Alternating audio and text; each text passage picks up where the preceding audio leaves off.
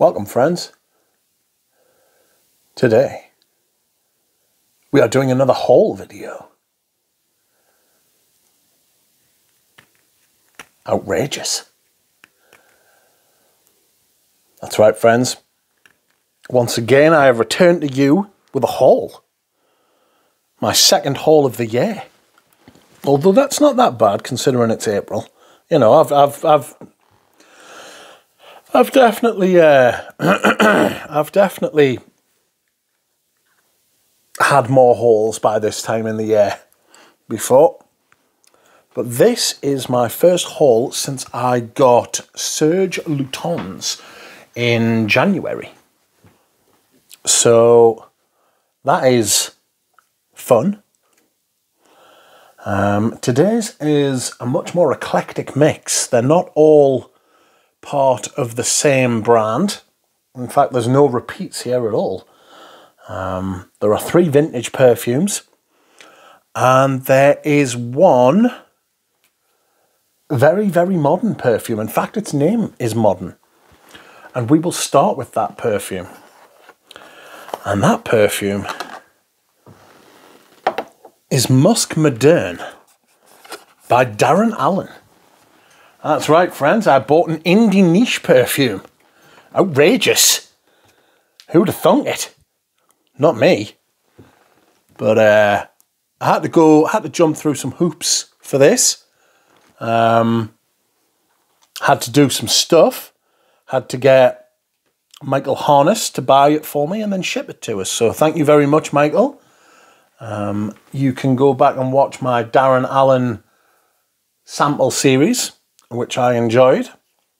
Very relieved to see that they weren't shite. And they were, in fact, quite good.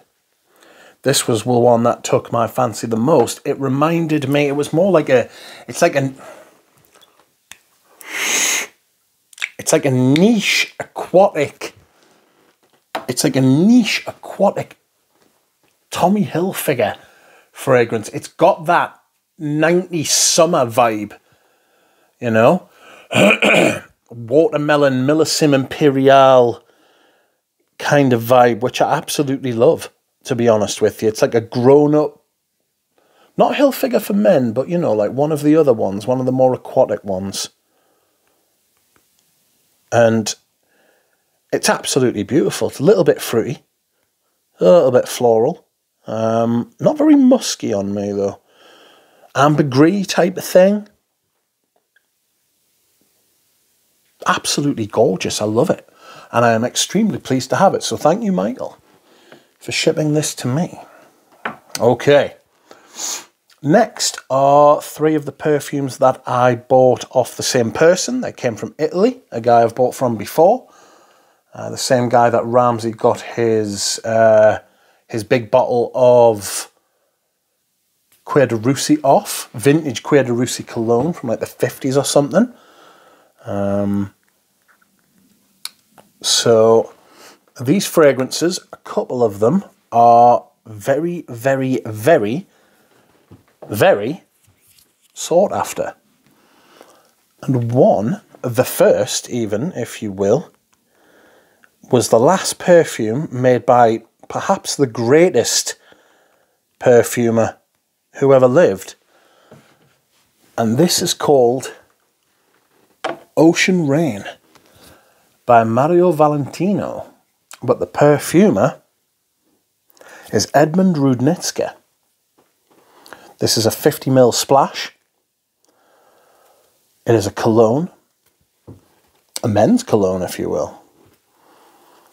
Haven't done any kind of smell on it yet.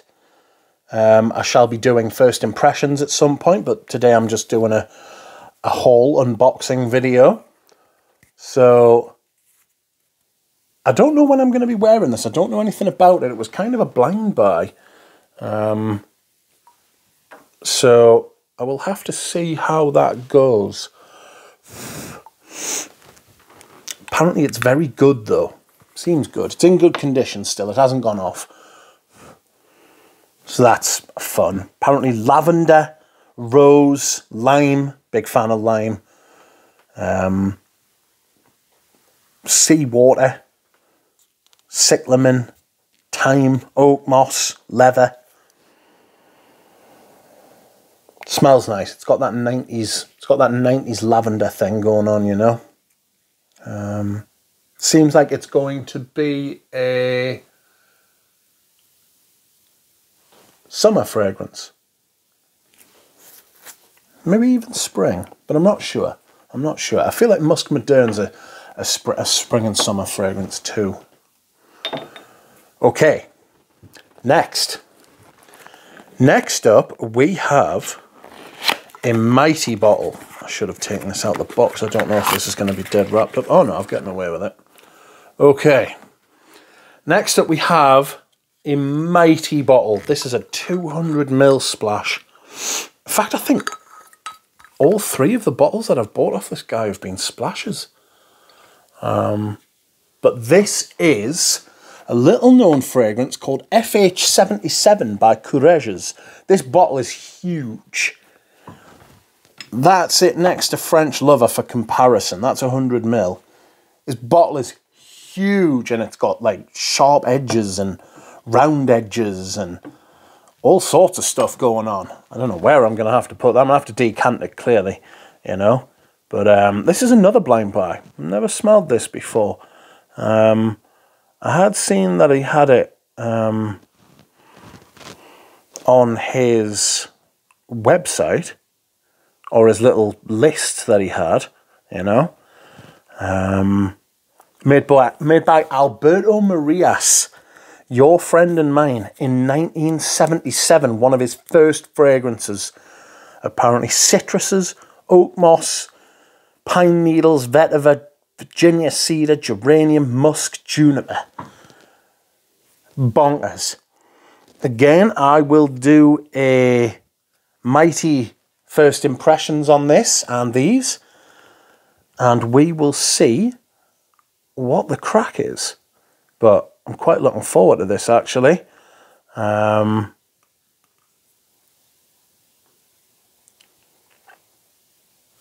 Very little information out there about it, but what a bottle that is. I've got Courrèges Homme, which is made by Gerard Anthony, which is a fabulous fucking perfume. And he is probably my favourite perfumer, so... Or he's up... I mean, he's made some of my favourite perfumes. You should check his resume out. He's probably the most underrated perfumer out there. But from an underrated perfumer to a perfumer who has got exactly the rating that he should, I managed to source myself an outrageous bottle. Excuse me whilst I unbox it. An outrageous bottle, a little 50ml splash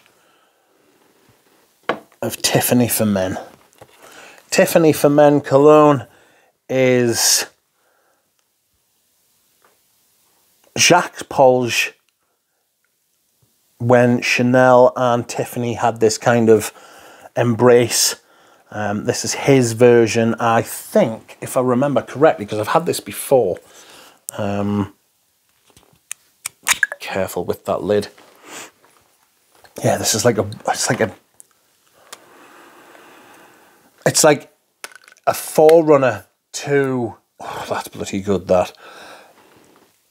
It's a forerunner to Pour Monsieur Eau de Parfum for Chanel, which is a beautiful fragrance. Lemon, lavender, bergamot, cardamom, sandalwood, nutmeg, rose, iris, carnation, oak moss, vanilla, incense, amber, just the kitchen sink. Absolutely everything. And it's beautiful. And you can tell it was made by Jacques Polge. And it was 1989. I thought it was 87, but it's 89. The year before they released Egoist. It's ambery. A little bit spicy, a little bit woody. Absolutely beautiful. But, yes. I got these for a really good price. I'm very happy to have them. They're very difficult to find. I hope you have enjoyed this video, my friends. And I hope I will see you all again soon. Bye.